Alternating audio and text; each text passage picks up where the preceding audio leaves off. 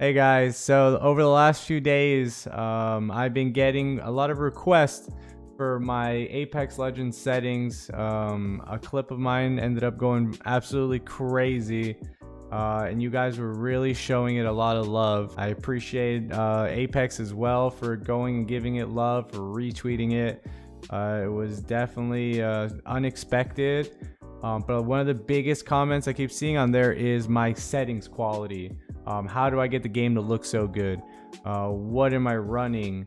So I will put all my PC specs in the description. I am running in Ryzen 9 with a 3070. That's, you know, the big boys in there. I'll list all the other stuff, but we're gonna go quickly into the video.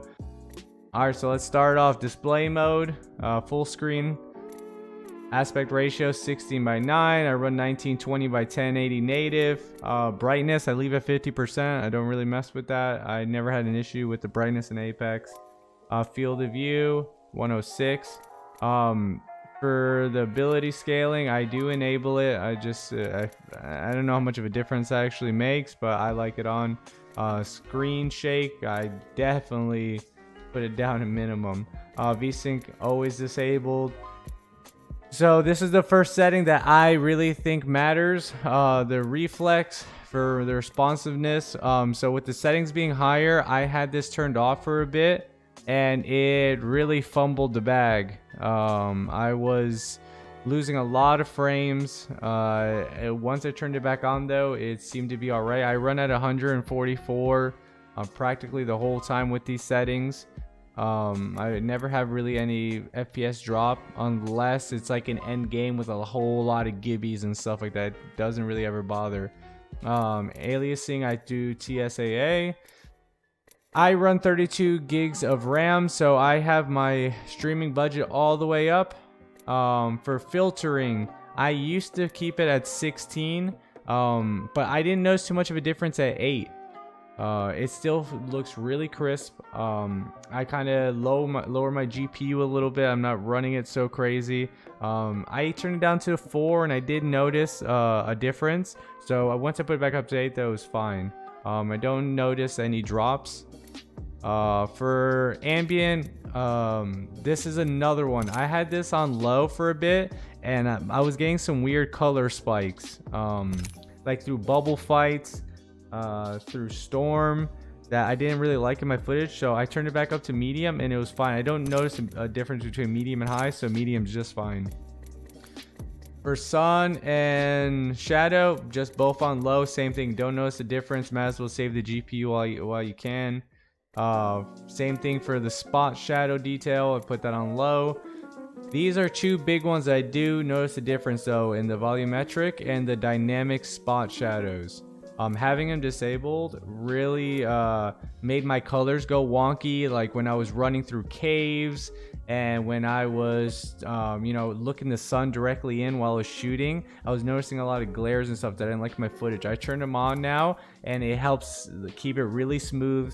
It doesn't put, you know, big blotches of color in one kind of corner. So it definitely helps for color correcting, just making your stuff look good. As for the rest of this stuff, I just keep it pretty much medium, medium, low, medium. I just keep it right in the middle. This is like stuff that doesn't really matter as much. You can play with it as you will. Model detail, I would think, you know, definitely for if you want the models of the characters to look good. But I didn't notice a big difference between high or medium, so I just kept them all there. Now for the big boy. If you notice, my colors of my lobby look a lot different than normal. If you hit Alt F3 and you have a Nvidia graphics card, this will pull up your game filter. So I have a color game filter on. If you turn it off, you see how it just sucks all the color out of it. It just looks dark.